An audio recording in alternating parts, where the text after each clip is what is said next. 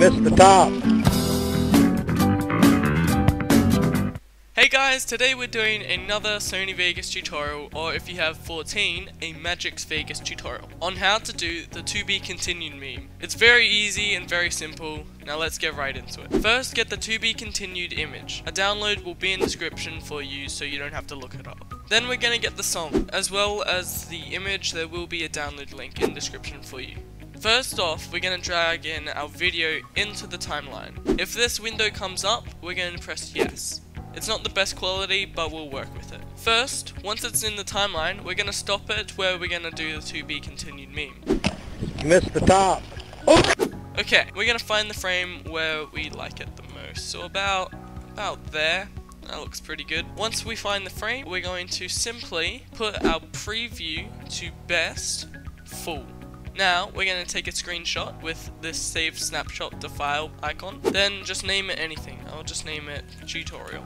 Now, it should automatically put it in the project media window for you. Okay, so don't go anywhere else. Find that same frame, right click and press split. Now delete the rest of the video and drag in your image. Now you can change back your preview to anything you want. I'll just put it back on auto. Okay, so now we have this. The top. It just stops there. Now we're going to add the to be continued image onto the top of it. So we don't just want the to be continued image in the middle of the screen. We're going to right click it and press video event pan / crop. This window will appear. We're going to right click in this big F selection, right click it and press match output aspect. Then we're going to drag it out as far as we want this scaled, and we're going to put it just in any corner we want. Put it right there. Okay, so now we're going to do a bit of color correcting. I already have a preset made, so you can download it in description. It's very helpful, and I'll show you how to put presets in my next tutorial. Okay, here is the preset. Just drag it onto the image, and as you see, it adds that tint look. Okay, so we've done everything. All we need is a song. So drag in your song under your audio so it creates another audio track. Find the bit in the song where it drops.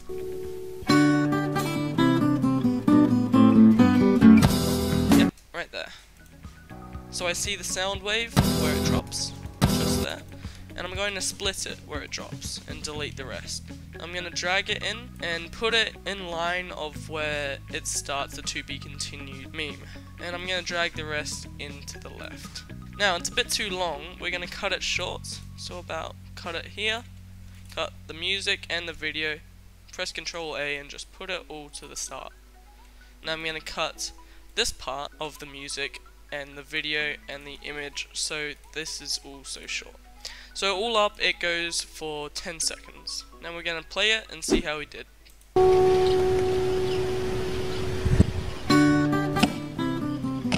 Missed the top. Yep, I like it. Okay, so once you're done with the video, all you have to do is select it all and then press render as, and then find Sony AVC/MVC and open the arrow and press internet 1080 x 720 30p, and then press browse. I'm going to go to my desktop and I'm going to save it as tutorial, and then you press render. Make sure the render loop region only is ticked because we only want this region here to render. Once that's done, press render. Okay, once it's done rendering, press open, and your video should be done.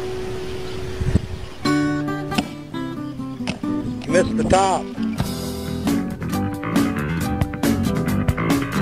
I hope you guys have enjoyed this tutorial. It's been a while since I've worked with Vegas tutorials on this channel, but I hope you enjoyed it. Please leave a comment on if you want anything else done. I will do it straight away and post it on Monday as my schedule. Once again, I hope you enjoyed, and I'll see you guys in my next video. See ya.